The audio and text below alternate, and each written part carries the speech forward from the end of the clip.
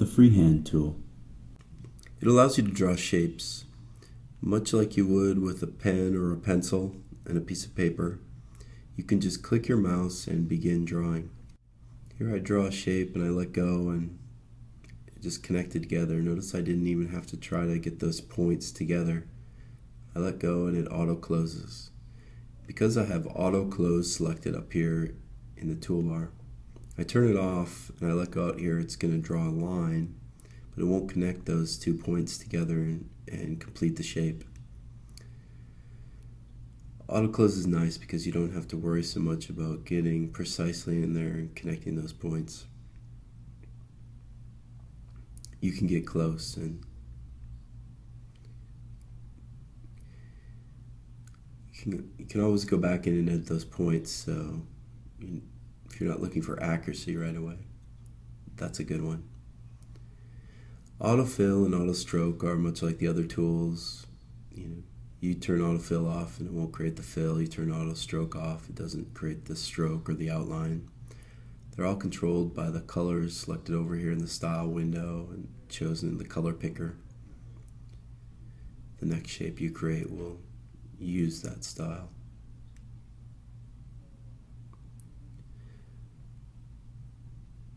Select the Freehand tool here. With the options up here on the toolbar, you have some choice on how your line will be drawn and the results.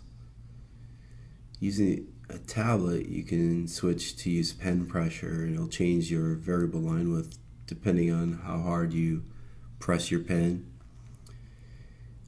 I use the mouse and random here, and it gives you a similar effect, although it is obviously random.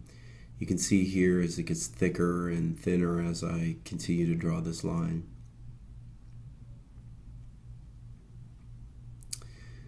I go to File and Preview, or Command R on the Mac.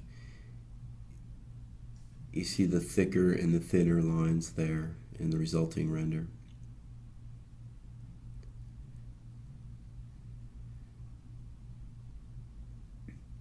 With the Freehand tool, you can also just keep adding on to shapes, and I turn auto close off there, and see there's a little red dot that shows up there when you get close to the line here, and I connect into that shape then.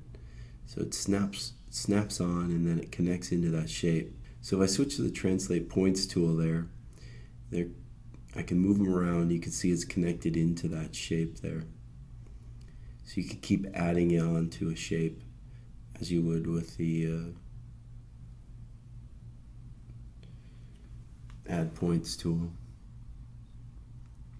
Make sure you're drawing at frame 0 when you draw. If you're drawing at frame 1 plus, it won't draw on that frame. Your tools will be grayed out. Make sure you have the correct layer selected when you're drawing. Make sure you have a vector layer selected as well, because your tools will be grayed out if you do not.